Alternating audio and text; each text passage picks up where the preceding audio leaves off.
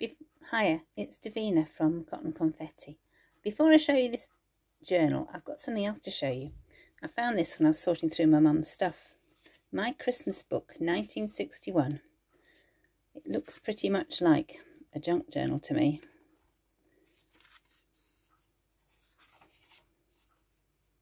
And there's lots of different pages. And it's all about Christmas. A few sums in the back, of course. How super is that? So I just remember always making books. So that's fabulous. Anyway, I made this. This is the first thing I made in lockdown. I made it in March.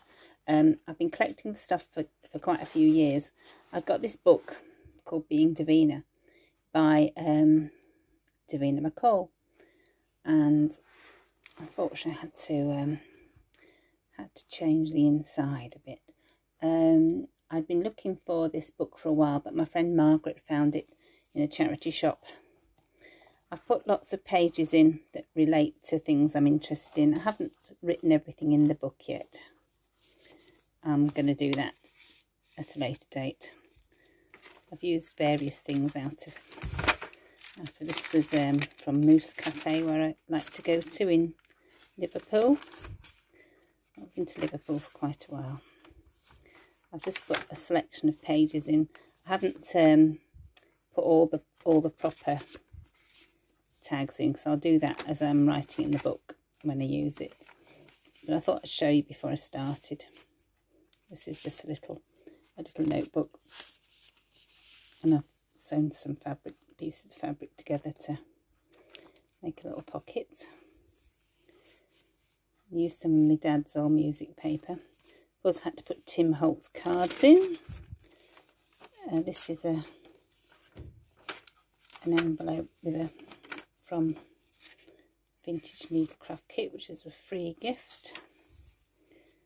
There's a see-through pocket. This is the centre signature, and in here there is some little journaling cards in there. I'll decorate the ends of these when I come to do the book.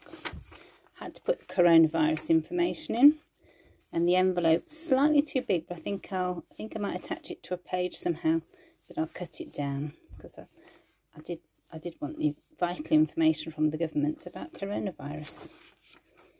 I've sewn on some of the pages. I've put some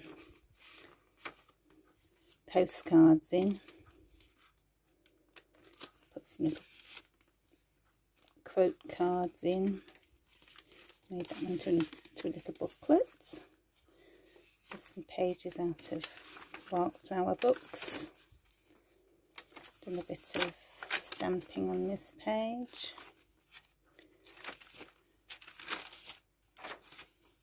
That's the end of the first signature. This was a children's book. Oh, this is my personal letter from the Prime Minister, which is going in there. This is an envelope from my daughter. I'll pop that in there. Another little pocket. With a pocket here with some things from somewhere I like to order from. I think that's out from the heart. Because I had to have a Costa coffee bag in.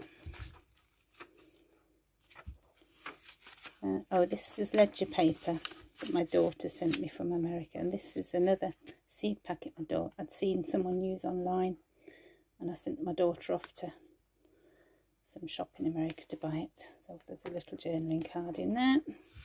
And that's just attached to the page using a Tim Holtz packaging. A bit of music.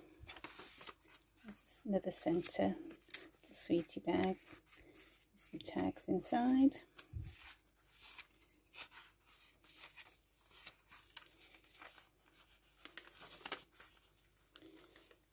Some pockets in here. Other end of the Costa bag. Oh, I'd seen someone do this. I think it was Wendy's Journal Adventures. She'd put some little tags in one of these. I might have to watch what she did again to see exactly what it is, and I think I might put something else in these, but just to give you an idea of what it was.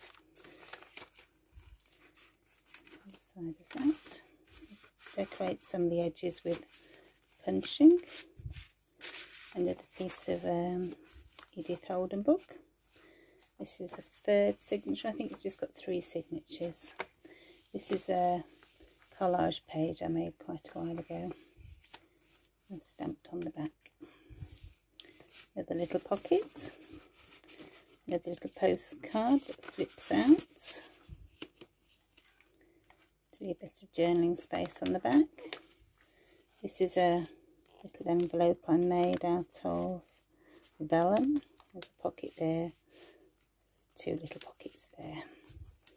Just big enough to put my train ticket to Liverpool in. And this is another little journaling card in there.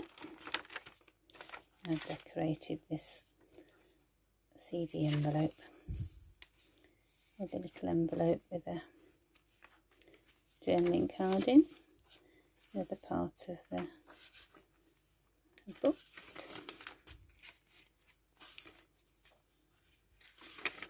Lots of space to write stuff I like doing. I was intending to do it about things I like doing, but I'm now going to do about things that I used to like doing.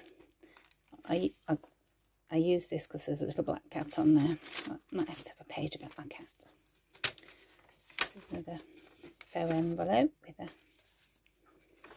bit of journaling space inside. This is what I used to tell them at work. A party without cake is just a meeting. Sadly, there were too many of those.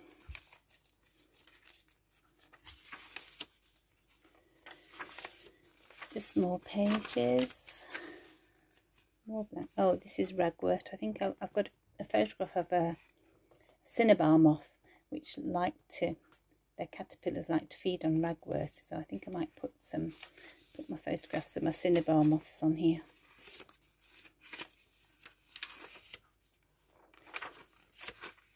A few more blank pages, another journaling card, and coming to the end now. In the end, I bought this.